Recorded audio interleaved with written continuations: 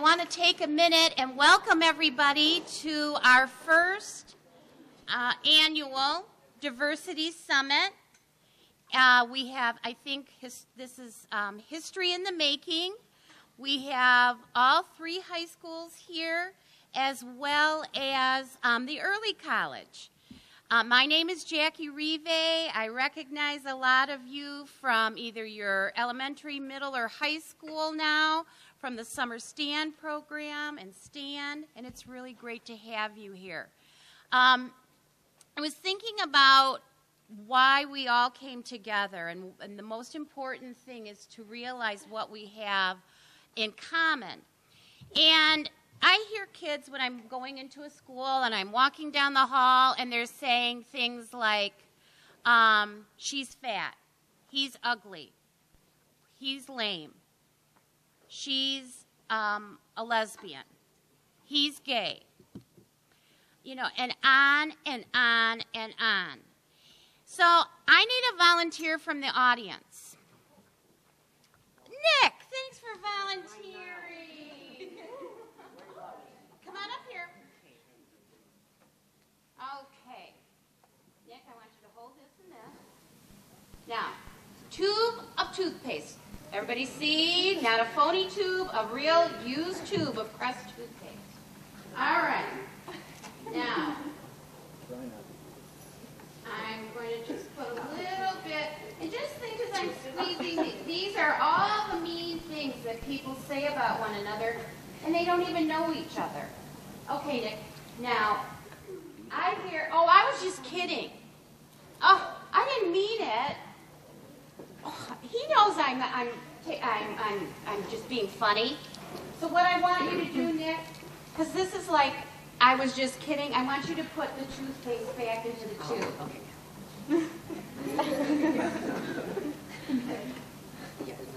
It's not going to go? So, thank you. Let's give Nick a great big hand. That was just a little demonstration that I was just kidding doesn't count. When you say those words, they come out of your mouth, it's going to hurt somebody in the heart. So remember that the next time you want to say something like, oh, all jocks are stupid. All cheerleaders are flirts. All guys on student council are geeks. And band geeks. Now, I would like to introduce you to someone who is not a geek.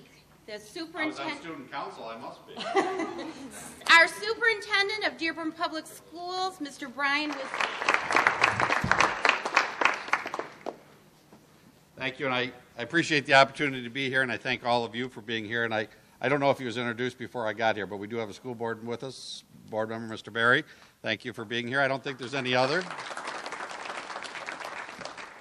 I do appreciate the opportunity for you to be here today, and I hope we have a great learning opportunity. You know, if you've ever been brand new in a school, you know how that feels. If you've ever been teased by someone, you know how that feels. Or to be pointed out in some way that you're different and how that impacts people. One only has to look back to things like what happened at Columbine and other schools where bullying really was an issue. So we appreciate you being here today, and hopefully we'll all learn that, yes, there are some things about us that may be different. We may come from different backgrounds, but we have a lot more similarities than we do differences. And if we focus on the similarities and help each other be feeling welcome and supported in school, all of us will get more out of school and life. And so I appreciate you being here, and I do challenge you to go back to your schools and take what you've learned here and make a difference in your schools for the kids who need it. So thank you very much for being here.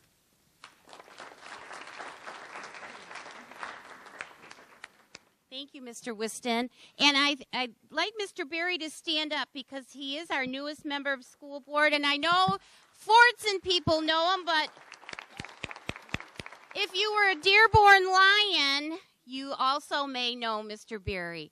And all of the teachers, staff members in the room, thank you very much for being here. For those of you who are sitting down, please stand up and be recognized.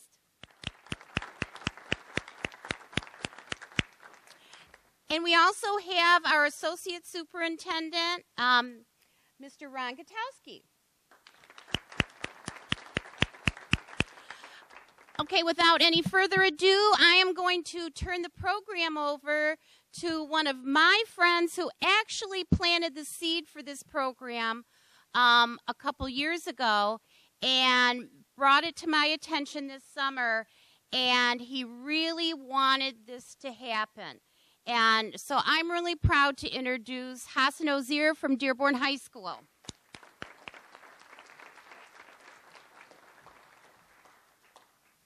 Hi, I'm Hassan Ozier. We're going to start off with a couple icebreakers. We're going to start off and take 20 minutes for the first one, and then we're going to stop it and then start the second one.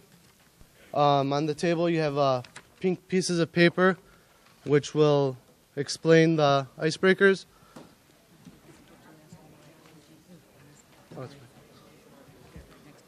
Okay, the first one we're going to be doing is the individual values. It's the longer one.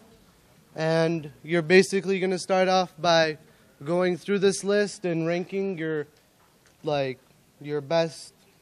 values, your 5 most values that you think are crucial to yourself in order from 1 to 5, 1 being your most valued. And then after a couple minutes of choosing, you're going to discuss amongst your group. And then after 20 minutes, we'll start the second one. So, start.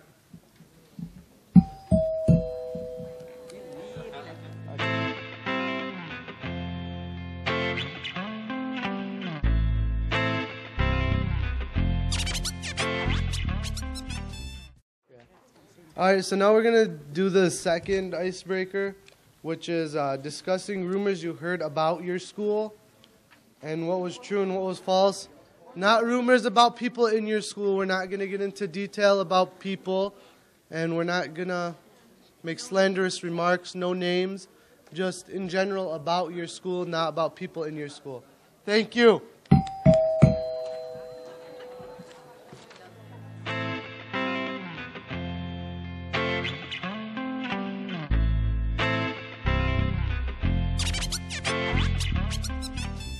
So, yeah, hope you guys had fun with the icebreakers and all went well.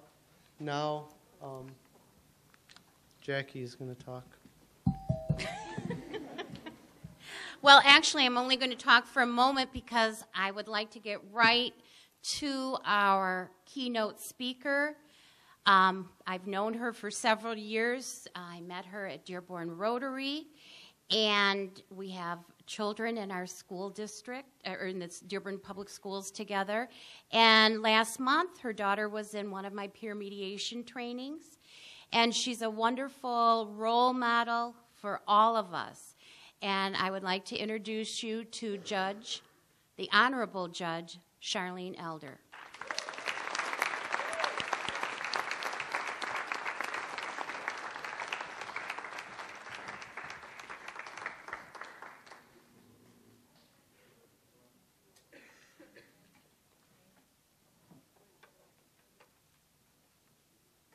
Hello. First of all, I just want to start off by saying thanks for inviting me here. I think it's great that Dearborn Public Schools puts together such nice events for our kids and gets you guys motivated and gives you a chance to meet each other, especially from the 3 different schools, because we always have that rivalry going on with the 3 different schools. And it gives you guys a chance to meet each other and see that you're really all the same. And even though you have different things that you may be doing and different friends, at the end of the day, you're all one community. And when you go off to college, people view you as kids from Dearborn, not necessarily kids from Fortson, Dearborn High, or Etzel Ford. I'll tell you a little bit about myself. I, too, am a product of Dearborn Public Schools. I attended Salina Elementary, and then I graduated from Fortson High School. So, I went on from Fortson to Henry Ford, then University of Michigan Dearborn, and I ended up getting my law degree from the Detroit College of Law. My kids are attending Dearborn Public Schools. They went to that rivalry Bryant Elementary, and now my kids are going to Dearborn High. I have my daughter Medina Elder sitting right over there. I know she hates me for saying that. And anyways, to get to what I want to talk about today, I was appointed as a judge about 5 years ago by Governor Granholm. And it's a lot of hard work to get an appointment. You have to have been a practicing lawyer for at least 5 years to get a judicial appointment. And it takes a lot of proving yourself. It's getting out there, networking with people, getting to know different people. You have to have good grades. You have to have the competence level. You know, it's not an easy thing to get the appointment, so I was very grateful when I got that phone call and I found out that I was appointed to the bench. And after I was appointed, my chief judge placed me in the family division of the circuit court. And in the family division, I hear all the custody and divorce cases. And I think that I was placed in the family division most likely because I am of Arab descent, and probably more likely because I'm Muslim. And people probably wouldn't have known that at the time when I received my appointment because I wasn't wearing my head covering then. So people wouldn't have known either way with a name like Charlene, so it was kind of confusing. But I knew the background, and I think that my chief was aware that it was a much-needed gap in the judicial system because while Wayne County serves over 40 different cities, we have Arab Americans, African Americans, Hispanic Americans, Polish Americans, Italian Americans. I mean, the list goes on. And that was one gap that was missing on our bench. We have African American judges, we have Hispanic judges, we have people that speak dual languages across the board, but we had no judges on the bench. And I think that she saw that that was an area that was needed, so she placed me in the family division. And you might be saying, well, what's the big deal? But it is a big deal, because if you do not understand the community you serve, then you can't very well serve them. And it's very important to understand your community at large, and it's very important for the community to be represented. Because when people come into court, they have to feel that they're being judged by a judiciary that looks like them, sounds like them, eats the same thing they eat, and it gives people a comfort level. Because that's, at the end of the day, you hear it all the time on the news, people picking a jury that they want a jury of their peers. Well, it's not really your peers if people don't look and sound like you. So, you know, every day our society's changing, and I think that we are lucky that we live in this beautiful country. I mean, just last year, we elected our first African-American president, which I thought was great. Long overdue. And then you just look at me. I mean, let's be honest. I don't really look like a typical judge. I mean, you probably expected me to come in either wearing a robe or a suit or looking all stuffy. That's really not my style. And you know, you really can be yourself, and I think that that's where the world is changing. Everybody has an opportunity to really be themselves, regardless of how you dress or how you look. I'm not going to lie to you. A lot of people are confused by my heritage, and they often confuse my ethnicity with my religion. Back before I covered my hair, it was probably about 1.5 years ago when I first covered, I was shocked to see the responses in my own courthouse because I assumed working with judges who serve Wayne County and with staff that had seen several people come in with headscarf that they'd pretty much know why I was covered. And I was pretty amazed when my colleagues would tell me, "Happy holiday, Judge." And I said, "It's not a holiday." And they thought that it was just a temporary thing for a day or two, and I'd be taking it off after a holiday was over. And I had to explain to them, no, it's here to stay, and then that created a lot of confusion. And then after that passed, it took them a good couple of months to feel comfortable enough to actually get up the nerve to ask me why I was covered, what do we do this for? And I was really surprised considering that our county, is the largest Arab American concentration in the United States. I was pretty surprised to see that my own colleagues didn't even understand why women cover or what the point is. A lot of people think our husbands make us do it. Not true. Anyway, somebody recently told me that it was nice that I decided to wear the traditional dress of my homeland. And I said, oh, thanks, because I was born in Detroit. And I don't think this is traditional dress, but thank you. Anyways, it got me thinking that people really don't understand my culture, my religion, and they don't understand other cultures and other religions and where other people come from. And I think it's our obligation to learn to understand one another so that we can respect one another and learn to get along with one another. And it really will take you further in life if you can learn to respect people, especially if you're considering something in the political arena. You really have to know the people you serve. You have to understand everybody and you have to respect everybody. And everybody has different needs and different issues. And it's important to understand these things. I think that when we learn to accept one another, it really unites us and brings us together. And I'm not going to sit here and preach to you all afternoon. I just wanted to share with you a couple of stories that I see in court. things that have been happening before me.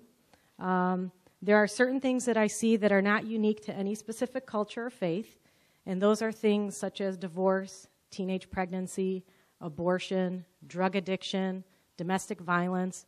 Those are things that cross every single race, religion, and ethnicity. It's not specific to any particular group. Everybody goes through it. You might be thinking, not me, oh, we don't have abortion, oh, we don't have this. Yes, you do. I see it. It comes from all your high schools. It comes from all your homes. I see it all. And I've probably seen some of your friends downtown. I've seen everything. So it knows no barriers, and you really should get to know everybody that you're dealing with, different families, different groups. There's a lot of things going on in people's homes that you really are unaware of. Aside from that, I'll give you some stories that I've seen in court. As a judge on the family division, I do name changes from time to time. And so if someone's unhappy with their name, they can come to me to have their name changed. And I get people of all different races, religions, coming over to change their names all the time. But what I see a lot are people of different ethnic backgrounds come in a lot to change their names because they really want that acceptance and they really want to find a way to fit in. I mean, recently I had a young man in my courtroom. Well, it was prior to me covering my hair. And his name was Muhammad Abdul something. I can't remember what his last name was. And I'm not going to give you his real name anyways. But he came through, and I called his name off, case number, blah, blah, blah. Muhammad Abdul Noor, we'll say.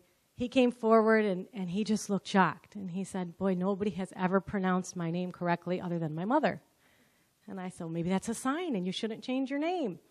And he said, no, I'm changing my name. I'm having a hard time getting a job. I really think it's my name. I've really got to change my name. So I did his name change for him. And about 3 months later, I was speaking at another event that he was at. And he came up to me and he said, Judge, I am just in such a mess. I changed my name.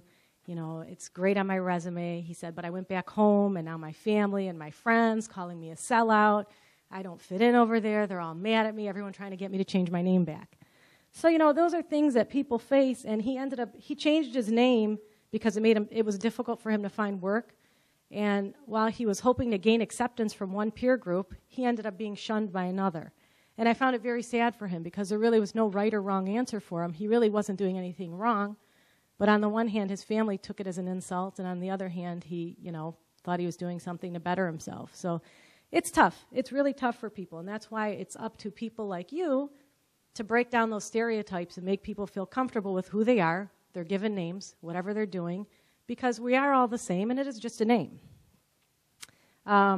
I also have to deal with different cultures in respect to them. When you get to know people and get to know different cultures, you'll realize that people with ethnic backgrounds tend to be a little louder than mainstream Americans. They seem like they're yelling, but that's really just how they're talking. I had a couple from Nigeria, and I was just thinking, because I know the judges on my bench, and I was thinking, boy, if they appeared before somebody else. They were standing before me, and they were screaming, just screaming at each other, and she did this, and he did this, and blah, blah, blah. And I'm listening to this whole conversation. I said, you can't cross-talk. You have to talk to me. So they were yelling to me, and I just assumed, and notice I said to me. They weren't yelling at me, but they really wanted me to hear loud and clear what each of them did. And, you know, it's really important to recognize these differences, because if you don't, I may have said, I'm holding you in contempt. You can't talk that way in a courtroom. But they really meant no disrespect to me. That was just how they were expressing themselves. And it's really important to understand that about different people and different cultures, or you're going to end up holding them in contempt of court, throwing them in jail, and they're going to think, America, you know, they just get frustrated. So I heard them out, explained to them in a courtroom, this is proper courtroom etiquette. We don't really yell and scream. And they were still yelling and screaming because that's just how they are. But in general, I think that people fear what they don't understand. And they were afraid of the courtroom, and sometimes some of my colleagues are afraid of, you know, people that come from different backgrounds. And it's just an understanding and getting to know one another. Before I covered my hair, I had an opportunity to view the world through a different set of eyes. One case that always stands out, and I know Medina's probably thinking, oh, she always tells the story. But anyways, one case that stands out was I was divorcing an African-American couple, and the woman had recently converted to Islam. And she wore traditional, not just the headscarf, she wore a whole long gown. And I'm sure that it freaked her husband out, but believe it or not, that's not why they were divorcing. They had their own separate issues, and he wanted custody of the kids. And his lawyer His lawyer turned out to be a real big bigot. And he put in his trial brief that she should not have the kids because she was Muslim. No other reason, just that. And when he came to court during the trial, he kept pointing to her and saying, "Look at her, judge. Look how she's dressed. Just look at her. Would you ever give kids to her? And she's a Muslim." And this is true. I mean, my court is video courtroom, so you can get these tapes and watch them. And I was really shocked. But more shocking was her husband stood up and said, "I can't take this. I don't want him to go this route, and I don't have a problem with her religion. We had different issues. It has nothing to do with her religion." And the lawyer felt a little embarrassed, but he still played the religion card. And I think that for that lawyer, I mean, the man ended up getting custody because he prevailed on the best interest factors. But I think that for that lawyer, about 4 months later, I had covered my hair. And when he came in before me, he's an old guy, I saw him take his glasses and take a double look, like he was shocked. "Oh, my God, what happened here?" So, and I know he was highly embarrassed, and we've never talked about it, and believe it or not, I think I'm one of his favorite judges, but I think it taught him a lesson that you can't judge people for how they look, for how they dress. I mean, people are who they are. You don't represent in court that somebody shouldn't get their kids because they're African American or because they cover their hair or you don't like what they're wearing today or they have a nose pierce. Those are not reasons why somebody should not get their kids. And I think that he learned a big lesson, and it was pretty interesting. My staff was shocked through the whole trial. And, you know, my stories can go on forever, but I don't want to bore you. But I see issues with prejudice crossing every culture and every religion. And in our court, we have issues of sexual orientation and preference as well. It's not just issues with religion and cultures. It's with people's sexual orientation. Recently, a judge in our court had 2 lesbian women who adopted a child, and this child is now 8 or 9 years old, and they're having a major custody battle. And Michigan doesn't recognize same-sex marriages. Well, they're not married either, but they don't recognize that, so there's a big issue with the custody because one woman adopted, and the child now knows both of these women as mom, and we're talking 8 or 9 years later, and it just creates a big issue in our legal system. And that is something that we have to be sensitive about and something that we have to respect and something that now this judge is dealing with because, you know, it's a big case. It's been on the news the last couple of nights. And it's something she's going to have to deal with. And I think whatever she decides, and even if she decides that both of these parents should be involved in this girl's life, the Supreme Court may say this other woman has no rights because she wasn't the one who actually adopted. And they're just issues that we see. And I think that as you can make the difference for these kinds of issues as you get older because if you become aware of these things, you can talk about them, and you guys can make new legislation to help cross over all of these barriers. And I tell you these stories to build your awareness and your understanding to the fact that the world is large and there's so many things that you'll be exposed to. You'll be learning, and learning about others and respecting one another are tools that are necessary for success. You need to respect others, and you also need to respect yourself. And respecting yourself brings me to probably not something that's up for today, but something that I feel is really important to say to you guys because it's something that I'm seeing now that you are so involved in computers and phones and you're the era of technology. I think it's very important that I share with you something that's become very big on the list for kids. I'm seeing more and more students end up on a sex offenders list. And I don't know if you guys are familiar with what that is, but the sex offenders list was generally created for girls that were raped or girls that were sexually active before the age of 16. And any boy who had sexual relations with a girl under the age of 16 could wind up on the sex offenders list. And I know you're thinking, well, you know, big deal, and some of you are abstinent, which is great, and some of you are not. But if you're 15, that boyfriend of yours can end up on a sex offenders list because it is a crime. But that's not where I'm going with this, because the sex offender list has now expanded. And if you end up on that list, you end up on that list for life. There's nothing you can do to get off the list. It's something that you stay on forever and ever. And you can't live within 1,000 feet of a school. You won't be able to teach. You'll never be able to coach. You pretty much have to stay away from kids anywhere. People can get on the internet and look you up and figure out who you are. And there's a very simple way you can get on that list now. Kids are now texting each other pictures of themselves, and they're exposing themselves. I have girls sending pictures of themselves topless, boys sending pictures of themselves in other ways. And these are really crimes. And I know it's hard to believe, and you're probably thinking, yeah, right, but you can go Google it. But it is truly a crime. And I have seen one too many kids of my cases wind up on the sex offenders list because they exposed themselves. And what's happening is somebody sends a picture of themselves via text, and then next thing you know, that other person is sending that picture to their whole address book. And once you do that, that's like child pornography. And I know you're thinking, oh, that can't be that big of a deal, but it is. And if someone's parent gets a hold of that and takes that to court, you will end up on that sex offenders list. So if you were thinking of a career in education or coaching or anything at all to do with children, pediatrics, you're done. You will never be able to do these things because you will be on that list for life. And then one day when you have kids, they'll look you up on that list. You're going to be that person that's on that list on the internet. When you can go in and put in a zip code and you can see all the sex offenders in your neighborhood. And people don't know why you're on the list. It won't say so-and-so on the list for texting. No, it just says Michigan Sex Offender Registry, and you're on that list. And I just think that it's really sad that nowadays there are more and more 16, 15, 17-year-old children on that list. And, you know, that's something that you need to take care of. And if your friends are sending you text messages like that, you really have to tell them, stop, don't. This is a crime. And even among girlfriends and boyfriends, you think that they're not going to pass it around, but if they send it to even just one person, they could wind up on that list, and it can cause you a really big problem. So be wary of that. You know, I'm not trying to freak you out, but it's the truth. Let's see.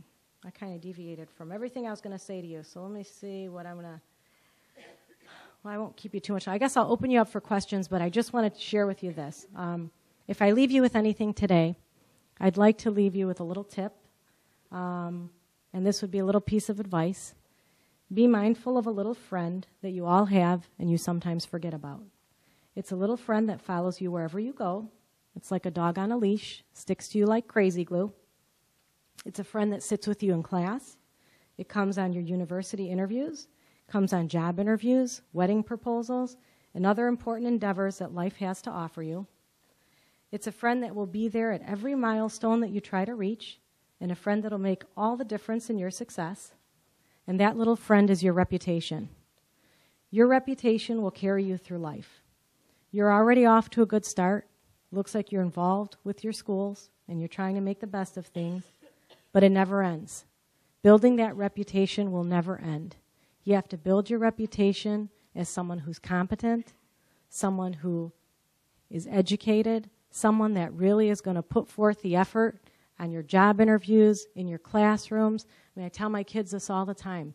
It's your teacher. If you're going to goof around, that's the person that's giving you the grade. So really, everything you do goes back to that reputation. And people will remember your reputation. Because when I look around, I look at all the people that I went to school with. And some have been successful, and some are not. Some are in jail, some are doctors, some are lawyers. Everyone took a different route. But when I look at some of the people that were successful, and I'm looking for a doctor or I'm looking for a pediatrician for my kids, you better believe I remember what that kid was doing in 6th hour in the 8th grade or in the 9th grade. And I remember, oh, so-and-so used to cheat in bio. I would never take my kid there. Oh, so-and-so used to do whatever. I would never want them to represent me. So those are things that people really remember, and it stays with you. If you have a reputation for being a big mouth, well, if you want to be a lawyer, people are never going to trust you. If you have a reputation of being a cheater, people are going to look at you as dishonest as well.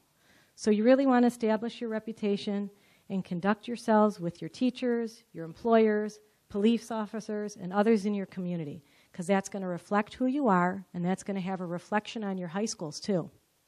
When you leave, people will ask you where you came from, and they'll remember, oh, product of Etzel, product of Dearborn, product of Fortson. You want them to have a positive attitude towards where you came from. So the image you present is the image that the rest of the world will have of your entire community. So make the best of it and enjoy high school. There's nothing you can't do. So just go out and do it.